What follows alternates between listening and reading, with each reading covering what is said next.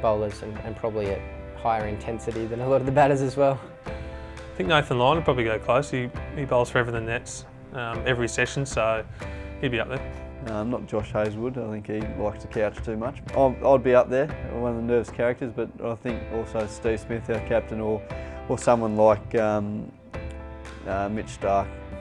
Maybe like a Mitch Stark, or even Steve Smith, because he doesn't sleep as much, so he's probably pacing around his room at night, so that counts up a few steps there. Probably fast bowler. Stark or Hazelwood. Hazelwood, yeah. Maybe Pat Cummins. I reckon Pat Cummins. He doesn't seem like someone who's going to sit still a lot. Maybe the guys that enjoy a round of golf. Maybe someone like Davey Warner. I reckon he'd spend a lot of time covering a few steps.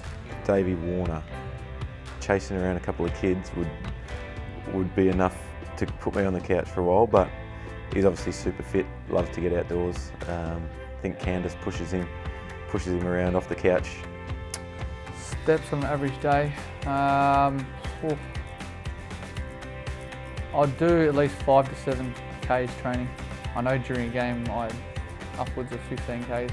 I'd hit that before I got to training, I reckon, with the kids.